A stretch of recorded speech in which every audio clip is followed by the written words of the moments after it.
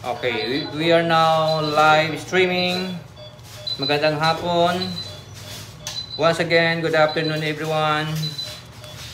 Today is Tuesday. Okay. We'll be having a another case of surgical procedure. This is a rare case of the day. Okay. Actually, this is a very rare case because this is an elbow arthodesis. No, we seldom perform this procedure, but mostly pantarsal. Okay, not elbow. Okay, so let's start with the patient. Ito yung patient namin. Reverse my camera towards the patient. Let's see, 1-year-old, intact female. Sorry, i-share ko muna, no? Kaya I just want to share this muna to my page. Siguro dito na lang sa ating try ko munang i-share, no, sa page yung aming YouTube channel kasi hindi pa to masyadong nakikita ng ating mga followers. So share muna natin from our YouTube channel to Facebook page. Yan.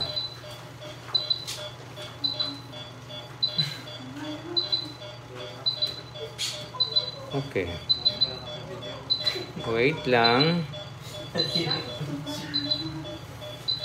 Just sharing the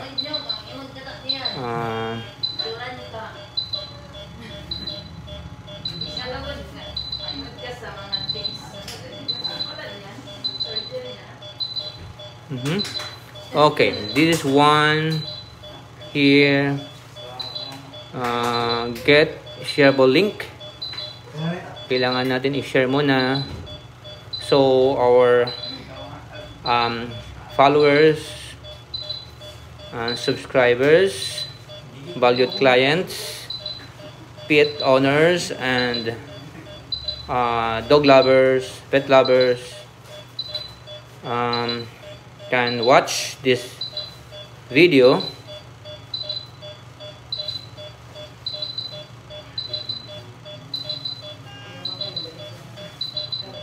Wait.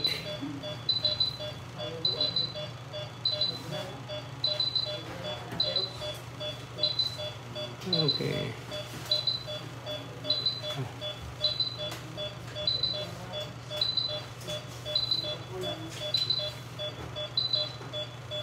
Then back to our page. So I'm sharing this live streaming in our YouTube channel and my personal Facebook account and to our clinic page so the owner can watch, but we are not able to live stream continues to our procedure. This is just a short brief introduction or history of the patient. We'll just discussing to you guys the history of the patient for the purpose of information and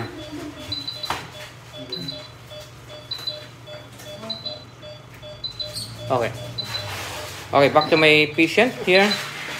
The 1-year-old female, intact, it's a Persian cat. Okay, so as you can see, the patient is already hooked to our gas anesthesia machine, and she's given with some medication, pre-medications or pre-meds like opioids and tranquilizers and sedatives. so we can have a good relaxed muscle during the procedure, because we will be opening the joint, no, the elbow joint, to expose the elbow joint and the articular surfaces, because it's an arthrodesis. It's not an easy procedure. It's a bit complicated or challenging case. As we all know, the elbow in dogs and cats is a very complex joint. It is consisting of 3 bones there: the humerus, the distal humerus, the proximal radius and ulna, the olecranon. And there is 3 joints there. One is the radio-ulnar, humero-radial, humero-ulnar joint. Okay, so 3 joints, 3 bones, and it's very complex.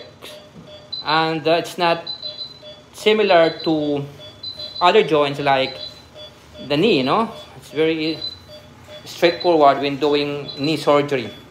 So with the elbow, there are anatomical parts that we need to consider here. The nerves, of course, the radial nerves and the ulnar nerves, and some important vasculatures, no? Humeral, the branch of the axillary artery. Okay, so the goal is to fix the elbow joint. The procedure is called elbow arthrodesis. What is arthrodesis? It is a fusion of the joint. So it could be very what we call this, a complicated procedure. We will cut some muscles, attachment of the ligaments, and we have to expose the joint surfaces, articular surfaces, and we will remove the cartilage, the articular surface, so to allow bone fusion. And also we will apply a appropriate size plate for rigid fixation and to help and allow the joint to heal, ano? Kailangan natin ng fixator in the form of plates and screw. Then we will also apply autologous bone graft. So kukuha kami ng bone, normally cancellous bone, from the proximal humerus here, no? Ito yung kanyang elbow, ito yung kanyang humerus here, the radius and the ulna here, the olecranon is here. So our approach is lateral from the distal third of the humerus and caudal towards the proximal third, caudal to the ulna. Okay, so just want to also let you watch this planning. I have actually planned here, but before this, let me show you the post trauma radiograph. So in the left side here, that's the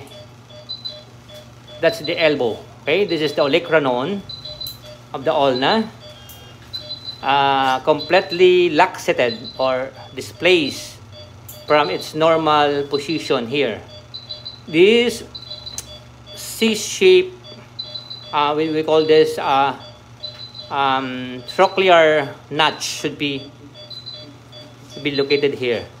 Okay, so we will be cutting bones, osteotomy, to release the triceps muscles, some muscles on the lateral side and the medial side. And as you can see also, the radius together with the ulna is displaced caudally and proximally at the caudal aspect of the distal humerus.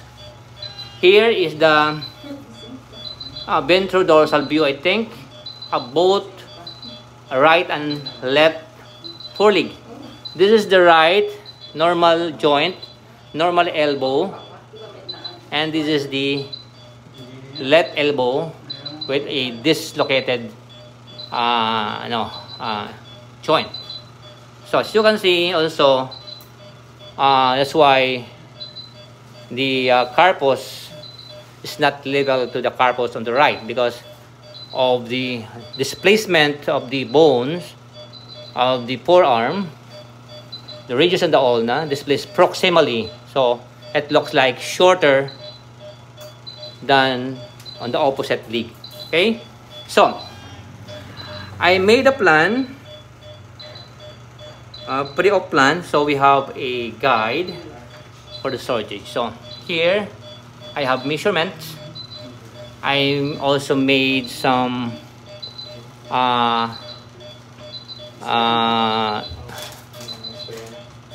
make a what we call this on the apps to realign the bone, the joint here, and that's the supposed location of the elbow. We will remove the olecranon, we will cut that, and we will apply the plate over this area on the caudal aspect of the humerus, distal humerus, towards the proximal third of the ulna, and we will apply some screws, no? And we have also measurement here on the width of the radius, so we know what types of plate or what size of plate we're going to use. And normally the angle is very important, no? The sagittal view, the sagittal plane of the angle of the leg. In a normal standing position in a cat or a dog, I think it's about 110 to 120 degrees, no? Angulation. So we need a template to measure this angle, and we can use a template for the plate, you know, for the plate bending of the plate prior to application. So it should be at the right anatomical position by bending the plate and applying it here on the lateral side. So it's about 110 to 120 degrees. So okay, let's start, and thanks for watching. We can make a separate live streaming for the procedure because it takes time and it could be very boring for those who watch to see graphic images, opening the elbow, making fixation and cutting the bones and removing some cartilages there. It will take time for us. Okay, thanks for watching.